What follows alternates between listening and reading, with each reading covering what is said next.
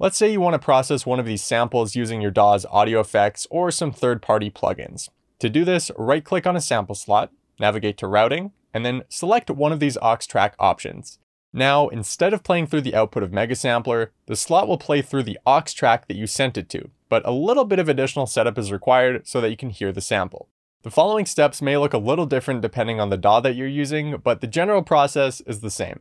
I'm going to show you how to do this using Ableton and Pro Tools. In Ableton, create an audio track and select Megasampler from the Input Type drop-down menu. Then select the AUX track that you sent your sample to from the Input Channel drop-down menu. When you change the monitoring mode to In, you'll be able to hear the sample play back through this audio track when you trigger the sample in Megasampler. At this point, you can apply whatever processing you like to the track.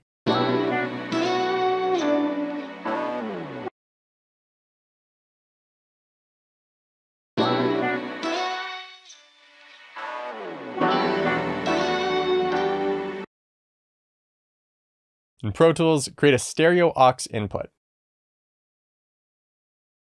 Click on the AUX input's audio input path selector. Navigate to Plugin, Megasampler, and select the AUX track that you sent your sample to.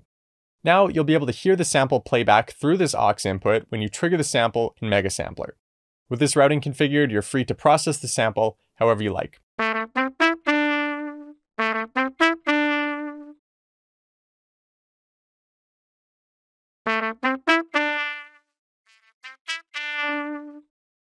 That's it for this tutorial series. You should now have a great understanding of how to work with samples using Megasampler.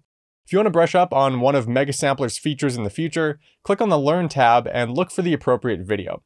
More content will get added to this Learn tab over time, so make sure to check back for more tips and tricks. Have fun using Megasampler, and thanks for watching.